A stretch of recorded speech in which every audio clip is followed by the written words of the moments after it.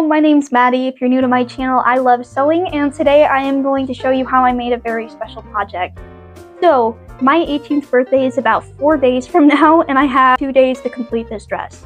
Now, for a little bit of context, last year I had the opportunity to make a similar birthday dress, and I ended up wearing it on our trip to England, which was right before my birthday.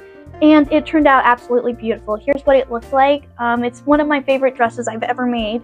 But I wanted to continue the tradition of making a dress for my birthday because I think it's a really cool way to see how my sewing skills have improved or changed each year. So this is year 2. And like the description said, I'm intending to make this a Tueta Matoshi Inspired birthday dress. Now, my inspiration originally came from her Daisy dress, which looks like this, and I thought it was absolutely the most whimsical thing I've ever seen. If you've seen my sweater, I absolutely love sewing cottagecore inspired, kind of cutesy, kind of vintagey looking stuff, and so I thought this would be right up my alley, especially for my birthday. Now, we ran into a problem. So, I have the fabric. I bought this Daisy mesh on Etsy. Here's the problem though, is I actually ordered this in lavender, similar to the shade of my sweater. The issue is it's light blue. And so I had to rummage through all of my sewing storage and see if I could have any material that would match this. The other thing is I'm also trying to see if I could maybe find a compromise color between lavender and blue, so like a periwinkle of sorts, and see if I can still kind of get that lavender color I really wanted. So the good thing is I have an extensive amount of light blue fabric left over from my Cinderella dress, if you have seen that. If you haven't seen that, go ahead and check it out, it's pretty cool. Anyway, I also have this periwinkle color, see if you can tell the difference. But this periwinkle color, it's kind of like a light bluish, light purple, and we're gonna see if it would go with the mesh as well as the light blue. Like, the light blue and the mesh are perfect for each other, which makes me sad because I wanted it purple.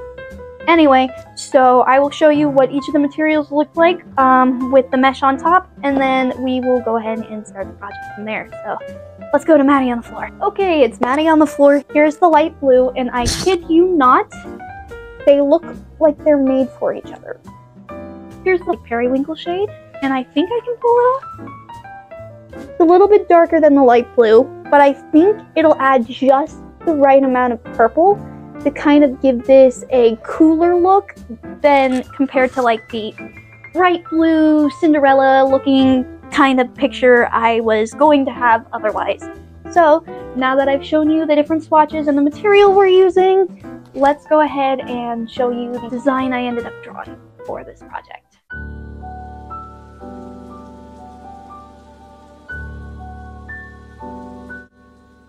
For this design, I decided to go with sheer puff sleeves, have a ruched bodice with several ruffles on the center front seams, and have a large gathered skirt with several ruffles at the bottom.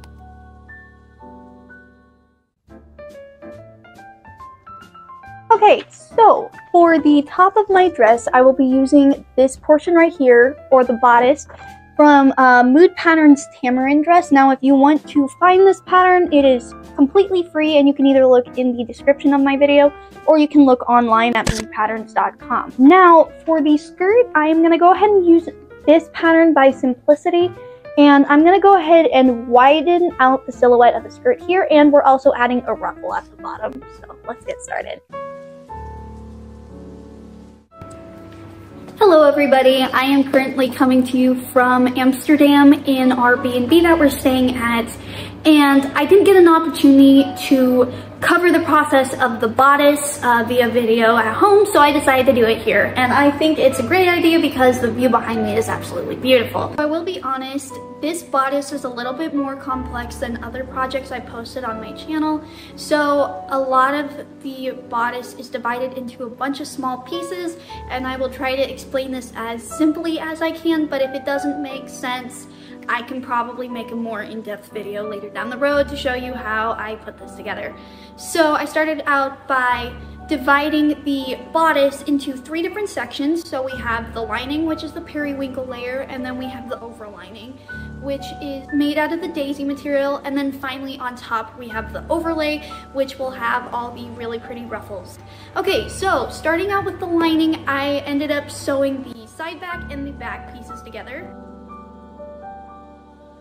Once that was done, I moved toward the front portion of the bodice, which was 7 pieces overall. Now we have an underbust and an overbust. For the underbust, there were 3 pieces, which included the center piece of the underbust, and I added the 2 side pieces to it. Once that was done, I started working on the overbust, which is the cup portion of the bodice. Now there was 2 side bust pieces and 2 center bust pieces. So I added the center bust pieces together, and then I connected the side bust pieces to the center bust. Once that was finished, all I had left to do was attach the underbust to the overbust. And finally sew the completed front bodice to the back bodice. Okay, so now that I have finished the lining, I'm going to go ahead and start cutting out the overlay pieces out of the daisy fabric. Now for this portion, it's a little bit different. In this case, the only difference that you really see is in the bust pieces. Now for the lining, it's built like a regular cup, but for the outside of the bodice, which will be made out of the daisy material, it is made with a more elongated side bust, and this is so you can gather the pieces together to give the ruched effect. Now for this, all I did was pretty much repeat the same steps I did for the lining, except instead of just putting the side bust and the center bust together, I also had to gather them along the side.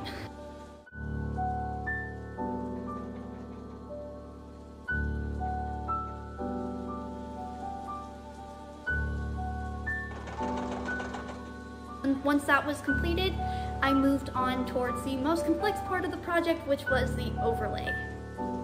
Now in the end, I really decided to just create a ruffle to cover the bust area instead of creating a full overlay because there was already 2 layers around the underbust.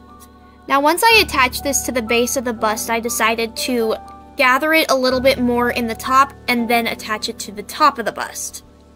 Once this was completed, I decided to add ruffles down the front seams and then sew them in place.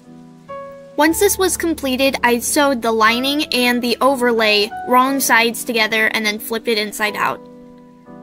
Finally, I used a finishing seam to cover any raw edges and to make it look nice and neat.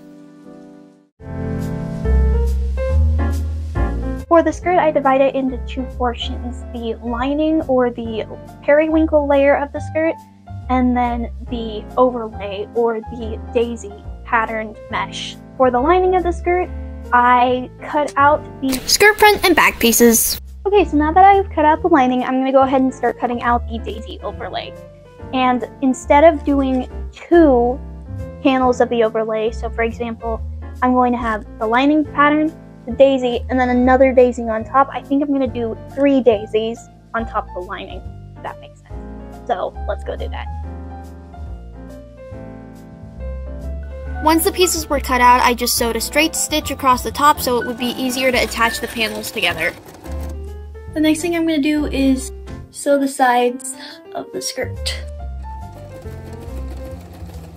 Okay, so now that I have sewn the first 2 sides of the skirt together, I'm going to go ahead and gather it, and then we will sew the other side and then add on the ruffle, and then all we have to do left is sew it to the bodice. But what I didn't think about is that I will need to put a slit down the center of the skirt once it's gathered, so I can put in a zipper for the back of the dress. But let's go.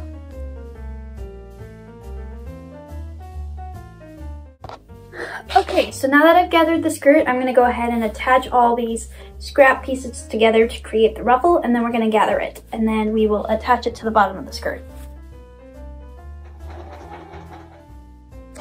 So here is all the ruffle sewn together. Now I'm going to go ahead and gather it. So here is the finished ruffle, and I'm going to go ahead and attach it to the skirt. Okay, editing Maddy here, so I ended up adding a second ruffle underneath the initial ruffle just to add a little bit more dimension, and instead of just having the daisy mesh by itself, I decided to add some leftover periwinkle scraps underneath it. Then I attached both ruffles to the skirt.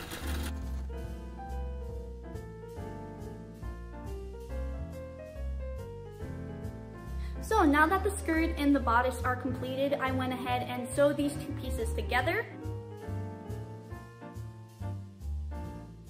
And once those were sewn together, I moved on to adding a zipper. Now this is the full construction of the dress, other than one crucial detail, which is the sleeves and the straps.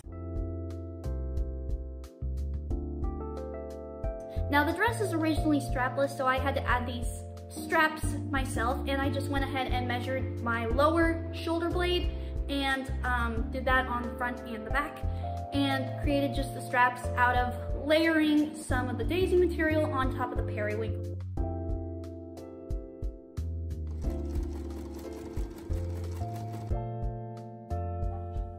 I then pinned the straps in place and sewed them onto the dress.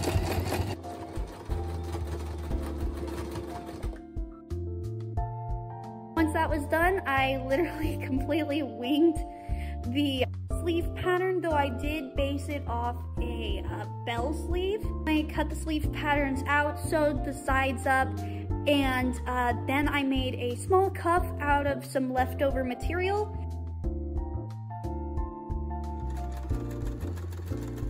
which I then attached to the bottom of the sleeve after gathering it a little bit. Once that was done, all I had to do was attach the top of the sleeve to the straps, and that was it for the sleeves. Alright, so everything's been done, everything's been completed. This definitely has been a whirlwind of a project, as you can tell since the first couple minutes of this video. But anyway, the dress is all completed, and now I'm going to take you up to Amsterdam, where we filmed the reveal at a super special location. And if you are interested in visiting this area, I do have the location written down in the description. So without further ado, here's the reveal.